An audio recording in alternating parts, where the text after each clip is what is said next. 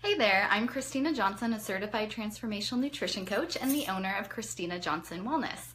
And I have been working today on putting the finishing touches on a blog post that I'll probably post in here tomorrow. But while it's all fresh in my mind, I just wanted to talk with you a little bit about two words that I really believe will make you 8 times more likely to be able to resist temptation. And I know that might sound like some kind of sensational headline, but there's actually, as I'll be telling you in a little bit, some research that backs this up. And I know it from my own experience as well. So I'm really excited to share this with you and hope that it will be helpful for you in being able to stick with your healthy eating habits.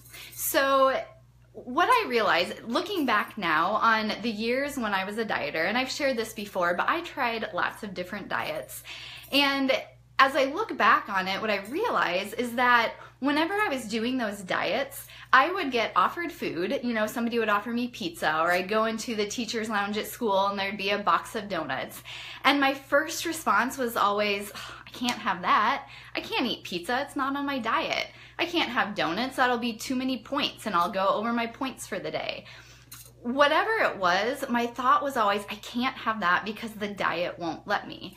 And I will tell you, you know, I am a person who, if I'm going to follow a diet, I'm going to follow it to a T. I'm going to follow every rule. I'm going to do exactly what it says. But the problem was that I just ended up feeling like I had no control. All the control of whatever I could and could not eat was given to the diet. And so I just ended up feeling frustrated. I'd feel deprived because I had, you know, these foods that I wanted to eat, but I can't eat them because it's not on the diet plan. And so it made it really hard to stick with anything. And you know, there's always that part of you too that just wants to rebel. If you're told you can't have something, well, you're more likely to want it. I mean, psychologists have proven that with cravings. And so I'm curious, can any of you relate to this? Have you ever, if you look back, can you recognize that you've ever told yourself, I can't have that because it's not on the diet, or I can't eat that because, you know, I'm not supposed to? If you can relate at all, will you just put yes in the comments? I'm pretty sure that I'm not the only person who's ever done this to themselves, and I think it's a pretty common phenomenon. So I'd like to hear if you can relate to this at all. So, you know, what ended up happening though is that once I stopped dieting and I just took the approach that I have now, and the approach I have now is to view food as nourishment and fuel for my body. So I don't eat based on how many calories I can eat, but I base my decisions on, you know, what kind of nutrients this food will provide me. And so that usually ends up meaning eating a lot of real whole foods and very little processed foods and refined sugars. And so looking back now, I didn't know this at the time, but what I can see is that once I started this approach of just eating real food and eating foods that would fuel my body, I stopped thinking I can't have this or I can't have that, because there was no more diet telling me what I can and cannot eat. Instead, what I was doing was educating myself. I was learning, okay, these are the nutrients in this food. This is why it's good for my body. And I was also learning what sugar does to my body, what gluten does to my body. And I started to recognize how I felt when I ate those things. So now when somebody offers me pizza, I say, oh, no thanks, I don't eat gluten. It's not that I can't. There's nobody telling me I can't eat gluten anymore, but I know, based on the research I've done, the inflammation it causes in my body, how it contributes to leaky gut, and I know I just don't feel good after I eat gluten, so I don't want to do that anymore. It's not worth it. And so it just makes it so much easier now because, you know, people offer you food all the time, or it's always in front of you, and so now I just say, oh, I don't eat that.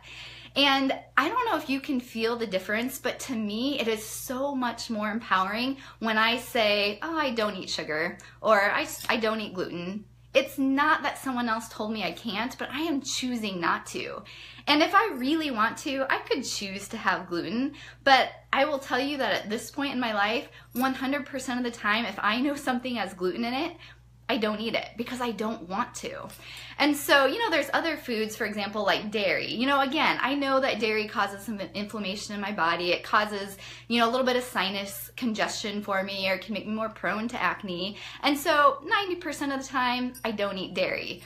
But I also know that on the rare occasion, I will choose to eat some, and that's okay because I'm not trying to follow some diet plan that somebody else gave me. And so for me, it's just been I think saying I don't makes me so much more motivated to stick with and to be able to resist any kind of temptation.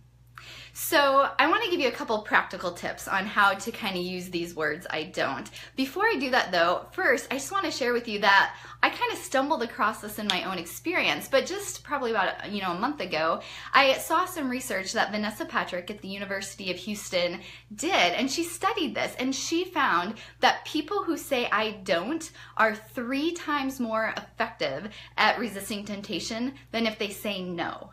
And the people who say I don't are 8 times more effective at resisting temptation than if they say I can't. So her research actually backs this up. And if you think about it, it's like boosting your willpower by 8 times. You're making yourself 8 times more likely to be able to stick with your healthy eating plan by just changing 2 little words. It's a pretty simple thing to change. It's not always easy because sometimes our words, our language, our habits just get really ingrained in us. And so it takes some time to really be aware of how we're talking and what we're saying. But all you have to do is change those 2 words. Instead of saying I can't, say I don't, and you will make yourself 8 times more likely to be successful at creating a new habit. So I'm going to give you some practical tips. If you're finding this information helpful, or if you think it would benefit somebody else, I would so appreciate it if you would share this video just to help me kind of spread this message with more people. So I appreciate it if you can do that.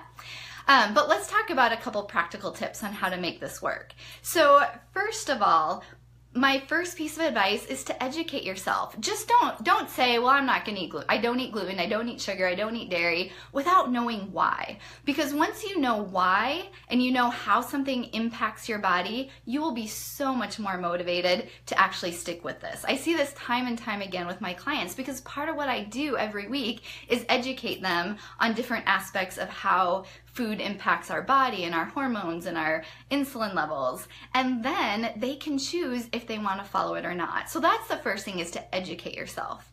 The second tip is to just do one thing at a time. So again, when I'm working with clients, we don't massively overhaul their diet overnight because it's so overwhelming and it makes it difficult to stick with.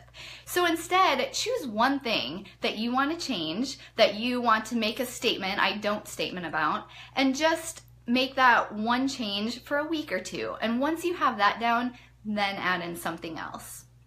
My third piece of advice is that this can relate to anything. You don't have to just make an I don't statement about food. It could be about exercise. You could say, I don't skip an exercise session that I planned with myself. You could say, well, I'll give you an example. One thing that I've been debating about doing for myself, but I'm finding some resistance in doing this and actually committing to it, is that so I like to stay up late. I like to stay up late and sleep in the morning. But I know that I just don't feel as good if I stay up late. So I've been debating, and I think maybe this is my commitment. I just need to say it right here and make it public that I don't go to bed after 10:30 p.m. Sunday through Thursday. Let's not get too crazy, not on the weekends, but Sunday through Thursday, I don't go to bed after 10:30 p.m. So if it's 10:20 and I'm tempted to, throw an episode of The Office on Netflix, I can say, no, I don't go to bed after 10:30, so I don't watch The Office at 10:20 p.m. So, just making statements like that it just makes you feel like you're in control, you made the decision, and it makes you so much more likely to follow through on it. So again, it could be about food, I don't eat gluten, I don't eat sugar, or it could be about any area of your life that you want to create a positive habit in.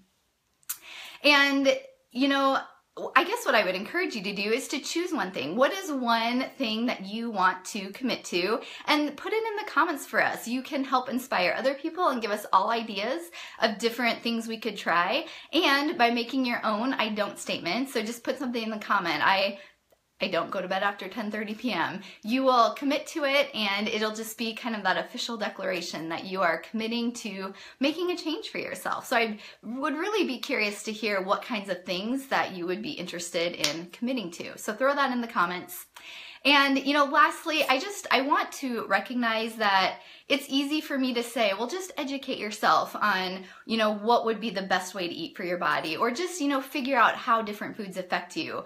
But that can be overwhelming because there's so much information out there. And you might read one source that says, don't eat coconut oil, it's going to cause heart disease. And then another reputable source says, coconut oil is good, it's healthy, it supports weight loss. And so it's hard to know what to trust and where to look for information. And so if you are at a point where you want someone to support you through that process of wading through the information and really figuring out a plan that would work for you, then that's what I do with my health coaching clients. I will help you create a personalized plan that you can stick with and that feels right for you and that will work for you long term. My goal is to work myself out of a job. I want to give you all the information and empower you to make these decisions so that you can do it for the rest of your life, so that you don't have to be on diets forever. Because I know from personal experience that that's not a fun way to live. It's not fun to have just to feel like you're always controlled by food and thinking about food. So anyway, if you're interested at all in learning more about health coaching, I'd be happy to offer you a complimentary discovery session where we can just get on the phone and talk about, whether or not health coaching would be a good fit for you, talk about your goals, and see if it would be a good match. So if you are interested in that, you can go to ChristinaJohnsonWellness.com/apply. It's just a couple quick questions to let me know you're interested in a discovery session. And then I will get back to you and we'll find a time to chat. So if you have any other questions or concerns, please feel free to put them in the comments. I'd love to hear what your thoughts are on this topic and if you think it might be helpful for you or not.